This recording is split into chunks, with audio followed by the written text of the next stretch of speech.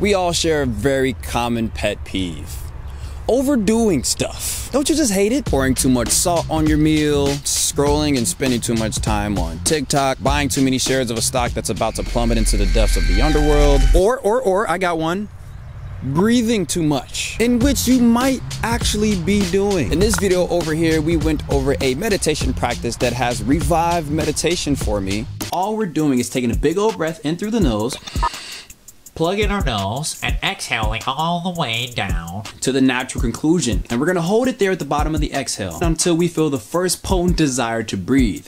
And then we're gonna inhale when we wanna breathe. Wait a few minutes before we do that again, but as we're waiting those few minutes, we're gonna do something called the perfect breath, which is breathing in for 5.5 seconds and then breathing out for 5.5 seconds. In this video, the one that you're currently watching with your own set of pearly, clear eyeballs, mosquitoes are getting at me today. It's that morning mosquito. As I was saying, we're gonna go over the science and the why and the reasoning behind the steps of that breathing practice. Welcome to No Lab Coat Required. My name is Johnny, and this is the science behind breathing meditation.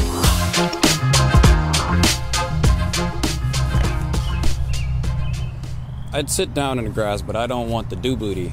It's kind of wet. Okay, this meditation starts off with us taking a big old inhale, then exhaling all the way to the natural conclusion and holding right there. Why? Why do we hold our breath at the bottom of the exhale? Well, in short, just to be blunt, we breathe too much. I know what you're thinking. Oh my gosh, I have to get enough sleep, I have to eat good food, I have to exercise. Now you're telling me I can't breathe? But have you ever thought about it?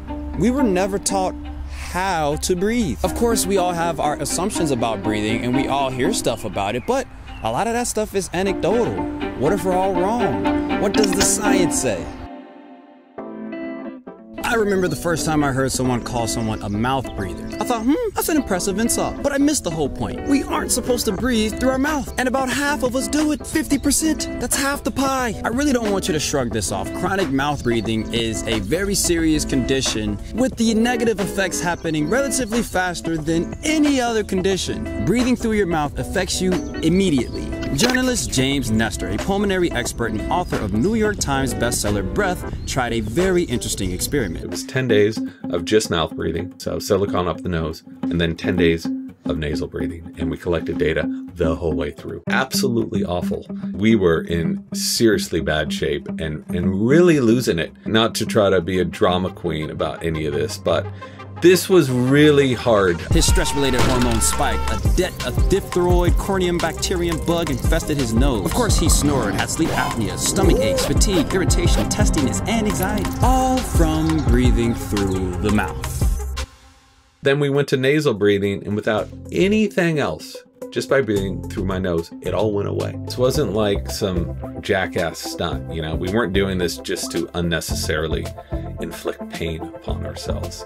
We wanted to see what it was like to be in that 25 to 50% of the population that is habitually mouth breathing. We have a maze-like structure in our nose that filters, heats, and moistens air so that we can take it in comfortably. And it also staves off pathogens. Breathing through our mouth is basically like saying, scrap all that, just give me the air. Hashtag overdoing it. Okay, we've established that a lot of us don't really know how to breathe, but we still have to answer the question, why do we choose to hold our breath in this meditation? Do we really breathe too much? Let's take a look at a bit of an extreme character to really paint the picture. This is Emil Zatopek. He was an Olympic distance runner that set 18 world records, 5 Olympic medals, and revolutionized running by training in a way that no one else had thought to even attempt. Running without breathing. That's right, Zatopek was an absolute nutcase. A very fast and successful nutcase, but a nutcase nonetheless. He found that training to run as fast as you can without breathing taught his body how to do more with less. No, Zatopek was not the founder of breath holding, but he popularized this method because he became noticeably faster. I know what you're saying, Johnny, what the heck this guy got to do with me? I ain't running no 5K. And I definitely ain't trying to set a record. Definitely just mushed a mosquito on my sweatshirt. I gotta get out of here. Bear with me, there is a problem. Wouldn't it be funny if I said bear with me and a bear just came? Sorry. There's a problem flooding our generation, and it's called hyperventilation. Lightheadedness accompanied by cool, moist hands, pale skin, perhaps some tunnel vision, chest pain, headaches, feelings of unreality, dread and agitation, heart palpitations, uncomfortable breathing, and tender shoulder muscles. You know we gotta relax them shoulders. These are all symptoms of hyperventilation, aka breathing too much. And the list doesn't end there, I just got tired of reading them. Hyperventilation is a silent assassin that largely gets by unnoticed. If you are an operating, functioning, breathing human of this current society and you don't have the information we're about to go over, then you are likely undergoing hyperventilation more often than you think. And I ain't saying this to scare you, I'm saying this because it's the truth. Hyperventilation is defined by breathing in excess of the body's needs for oxygen. Hashtag overdoing it. Where are you right now watching this? Hopefully you're comfortable. Hopefully you got some snacks, some snacks. Let's say a cannonball just came through the wall on your right. One of the first things your body is going to do is breathe fast and vigorous breaths. Why? And the way this works is so cool to me. Carbon dioxide, or CO2, is a waste product of our metabolism, most notably our muscles. Meaning, as our muscles work, they create CO2 to be exhaled. Reason number one of why we breathe fast is to rapidly get CO2 out of the body. We can't inhale CO2, so as we breathe faster and faster, we're really only releasing more and more CO2. And that's great because as we release that CO2, we're making room for new CO2 that our muscles are about to make as we run from this cannonball. Hey, you still with me? Good. Reason number two, low concentration of CO2 in the blood from breathing fast causes vasoconstriction, or tightening of the blood vessels. This raises our blood pressure so we can shuttle blood to the working muscles faster. Reason number three, the literal threshold to activate our muscles lowered. Reflex time is shortened and the signals of our synapses are sped up. So we basically turn into a ninja for a hot second. All of these processes prime the body to get ready to move. If there's one thing humans are good at, it's getting out the jam. But, what if there actually isn't a cannonball incident and you're perfectly safe where you are, but your mind is elsewhere? Maybe you're thinking of something that's causing you anger and anxiety, and the line between reality and perception begins to blur, and you work yourself up and you enter fight or flight mode. Fight and flight requires muscle contraction, and if your body is priming you to get ready to move when you're really not in danger, you are going to hyperventilate. The problem is you're actually not in danger, and you have overbreathed yourself to the point of high blood pressure, blocking blood to the brain, and get this, low CO2 levels. See, oxygen is a little overrated. As this lab coder says, the problem in hyperventilation is not too much oxygen, the problem comes with a deficit of CO2. And this is why Emil Zatopek was running without breathing. His arms and legs are generating so much CO2, but he's not letting it out. And he also isn't breathing in any oxygen. Zatopek knew that his body would have to adapt to having more CO2 in the system,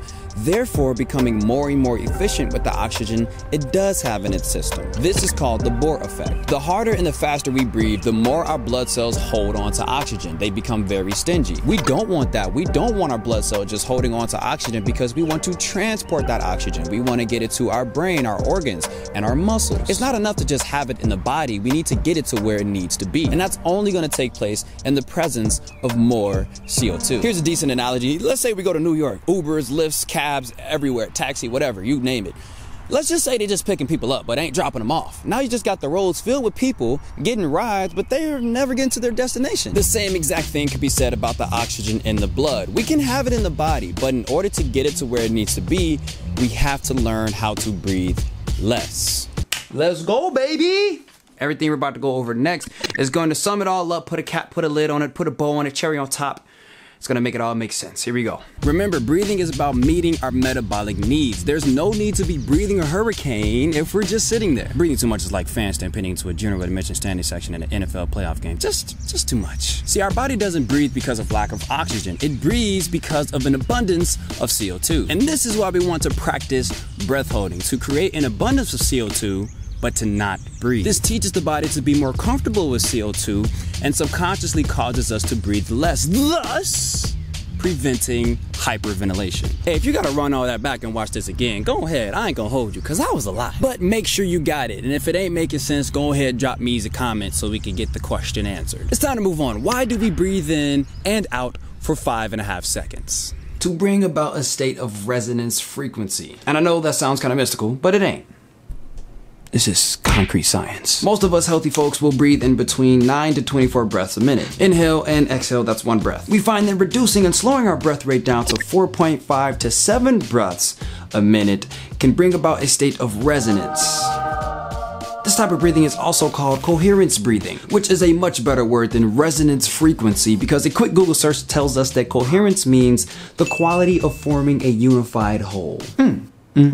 Your respiratory system has a rhythm or a frequency, and your cardiovascular system has a rhythm or a frequency. Doing this type of breathing, we are merging these two frequencies into one. Not to say that the lungs and the heart are doing the same exact thing at the same exact pace, but the two rhythms coincide into one optimal rhythm.